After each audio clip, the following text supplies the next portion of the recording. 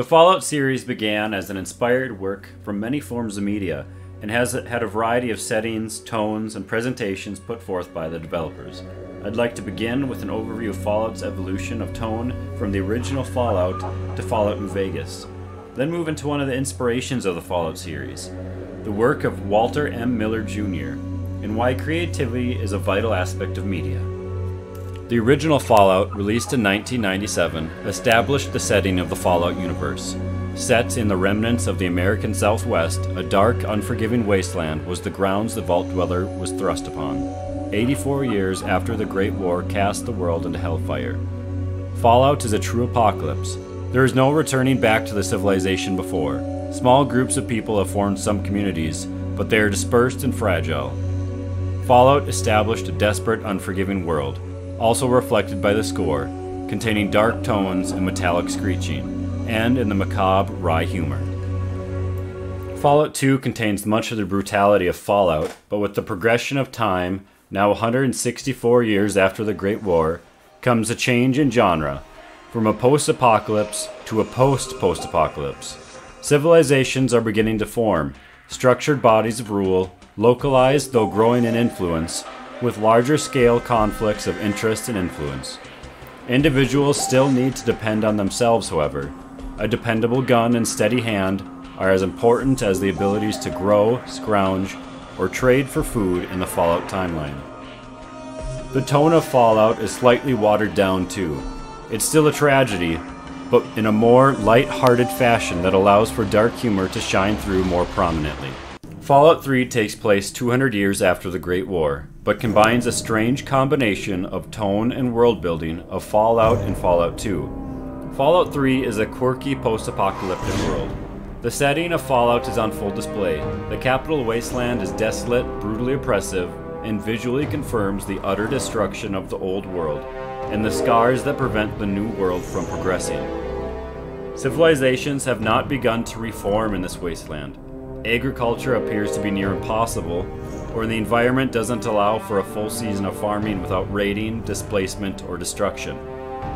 Interacting with others brings about the quirky lightheartedness that began in Fallout 2, albeit more exaggerated, tongue-in-cheek, in a strict three-value morality system of evil, neutral, and good. Fallout New Vegas has a tone unique from the previous titles again, though it has the unique property of being a true post-apocalypse. The world is still in ruins, but is being largely rebuilt, and major civilizations have risen and been established for nearly a century in the case of the New California Republic.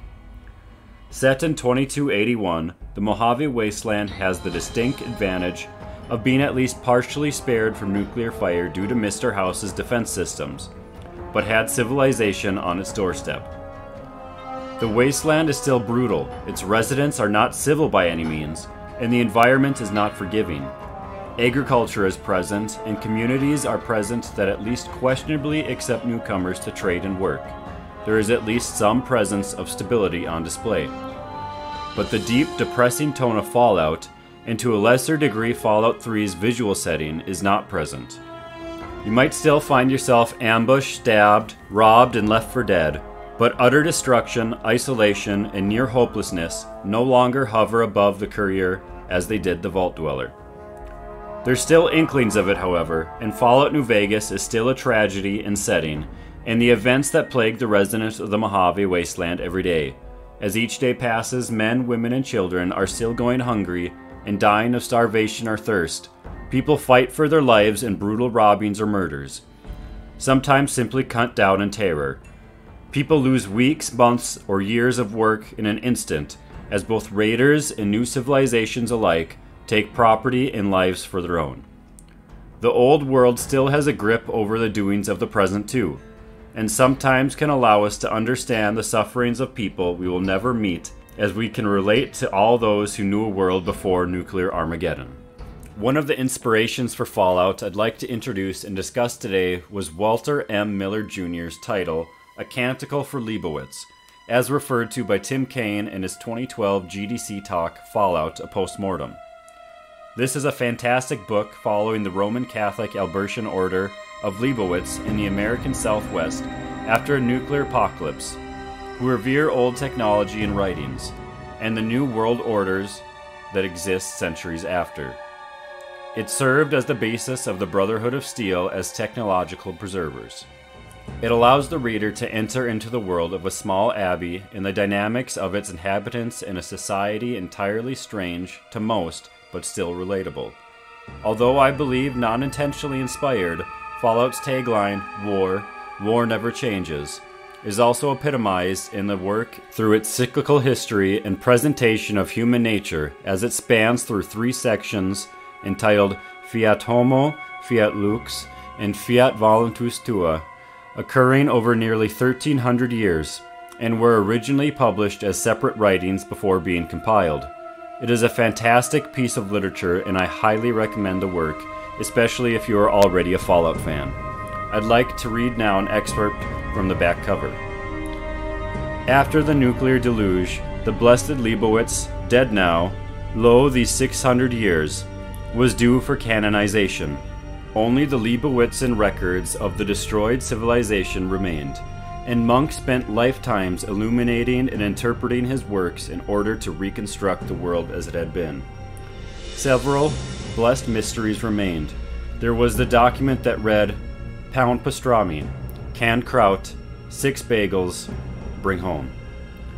That was a naughty one, but the monks knew that the truth would come someday, and the world would begin again. Do you say ridiculous? Well, look underneath.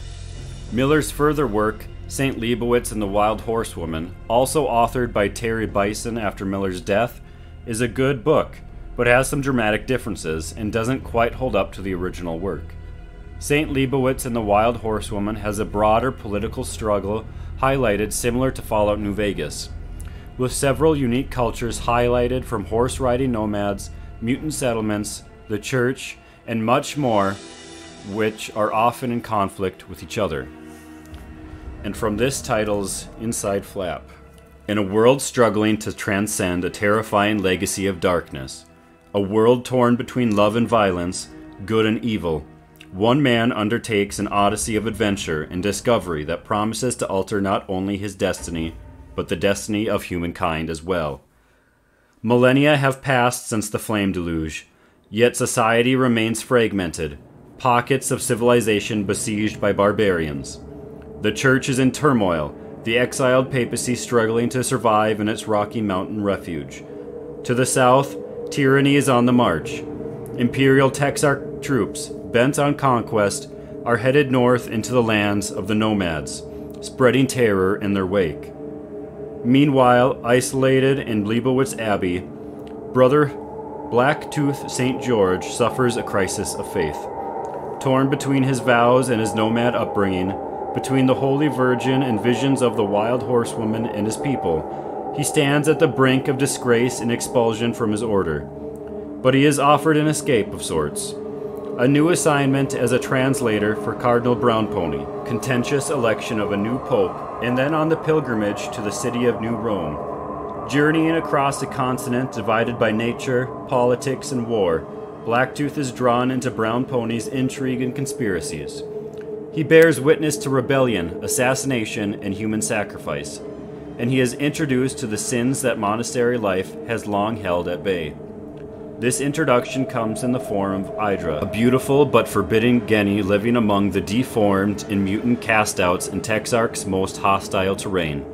As Blacktooth encounters her again and again on his travels, in the flesh, in rumors of miraculous deeds, and in the delirium of fever, he begins to wonder if Idra is a she-devil, the Holy Mother, or the Wild Horsewoman herself. Picturesque and passionate, magnificent, dark, and compellingly real, St. Leibowitz and the Wild Horsewoman is a brutal, brilliant, thrilling tale of mystery, mysticism, and divine madness, a classic that will long endure in every reader's memory.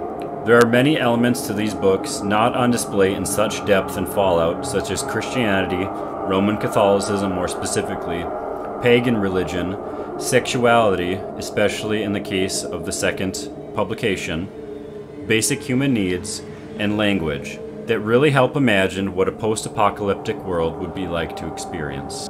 There are pros and cons to each approach of media, video game versus novel, that ultimately should pique the consumer's imagination. These novels lack the open world possibility to explore anywhere but have much deeper content along its tracks.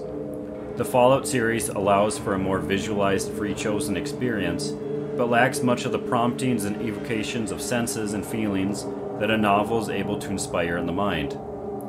When considering the two together, however, we are inspired to think, to wonder, to imagine what it would be like to smell the Mojave Wasteland. And the strain of carrying 150 more pounds of loot, the heat of the sun and the stinging of the wind blowing sand. But what if we could choose our own conversations altogether and not just a list of promptings? Knowing how the various developers of Fallout chose to depict the wasteland, how would the world of the Canticle of Leibowitz look if we wander around it in ourselves? There's no pictures to reference or exhaustive description of locations, peoples, etc. What does it mean to live an average day in either wasteland? What does it look like? There's such an unfathomable number of experiences and potential experiences in life. The effects of war on belligerents and civilians alike are before us every day in the memories of those who have had to live through them. Tales that often have tremendous throes of despair and suffering, while courage and the greatest kindnesses available still exist. If you were to create your own Fallout game, how would your experiences and imagination affect the creation? Would many of the now well-known staples such as super mutants, the Enclave, and Brotherhood of Steel continue to return time and time again? Or would new unique factions and creatures be present?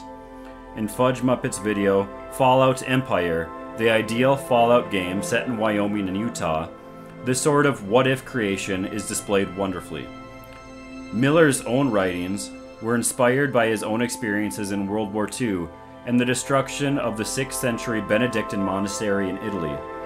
And now, through the hundreds of years of Christianity, construction, life, destruction, and expression have managed to help influence the creation of a fictional, digital world that millions have experienced through the Fallout series. This presentation, perhaps ramble would be a more appropriate term, was made mostly as a reminder to myself to be curious and ask why, and what was it like or what would it be like, when talking to and reading about others' experiences, fictional or real. So, if the evolution of Fallout and likewise similar media interests you, I recommend reading Walter M. Miller Jr.'s work, and have some fun and use your imagination. Thank you for watching. Hi, a postscript here. The same day I was making this, recording everything and all that, is the 22nd of October 2021. Rad King just put out a video entitled Fallout Bible Part 3, Installment Number 4. My script's been written for a little bit, so I'm just keeping it the same. Very good video, covers Canticle of Leibowitz a bit as well. So go check that out if you have not, and it talks about the Fallout Bible and how that all ties into it too. He does a very great job of summing up while giving a thorough explanation of its influence on Fallout.